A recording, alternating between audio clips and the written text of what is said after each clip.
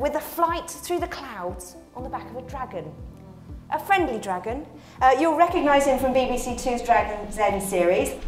He's also, though, among many, many, many brilliant hats that he wears, CEO of world-leading cloud service provider Outsourcing.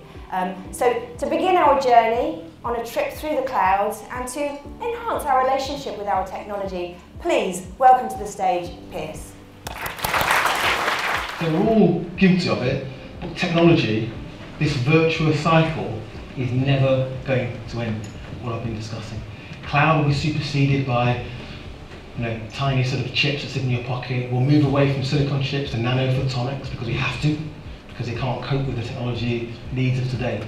Her insights will resonate with you. They resonate with audiences at every level. She is absolutely the perfect person to counsel us on our cerebral relationship with the web. So please, welcome to the stage, Nathalie. But there's also something else, so these world promises that you can't sort of even hope to fulfill. So when do we start moving into this territory of duplicity? I sort of hesitate to use the word. This is a great example. I actually quite like the website. It's by Marie Forleo, who does a business school in the US. And you'll see that the big call to action here, get anything you want. Really, I would love an Aston, little V9 on front of my house tomorrow, 9 o'clock. I don't think she's going to get to me. And yet, because it's so nebulous as a promise, she's allowing me, and all of us, to paint in whatever our wildest dreams might be. The threats that we face today are exactly the same as they were 15, 18 years ago. One is something called social engineering, which is the ability to persuade people to do things with their computers which are actually not in their interests. The second is malware deployment, getting something onto somebody's computer which they can manipulate.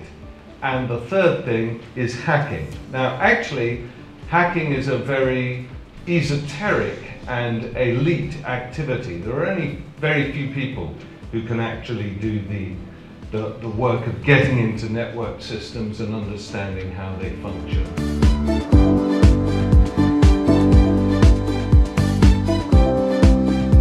I 100% absolutely loved it. It was a great event. Ran absolutely brilliantly by Drury. The food was great, the drink was great. One of my favourite speakers was Misha Glenny. The knowledge event was brilliant. I'd love to come to some of their other kind of themed events and hear about what they've got to say about different topics as well. It was great. Yeah, really, really good, and you met some fascinating people and also saw brilliant people on stage. It was, yeah, great.